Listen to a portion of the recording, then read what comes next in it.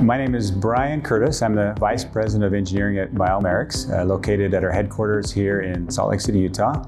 Part of my role is to assist customers as a commercialization partner in the development and commercialization and launch of single-use endoscopes. Our capabilities include every aspect of the endoscope. We have experts that work on the electrical components and visualization, imaging, including image processing. We can help develop a video processing unit, as well as integrate the camera module and imaging into the scope itself.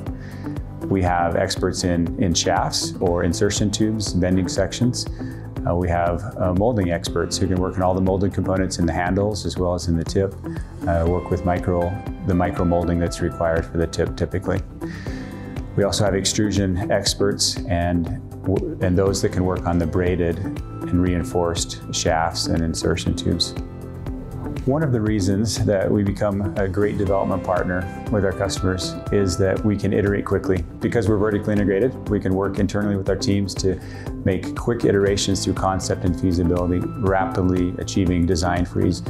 From that point on, it's really executing to a development plan that we develop in conjunction with our partners. I'm very excited about the team we put together and the capabilities we have to partner with customers in developing single-use endoscopes. We are a customer-centric company.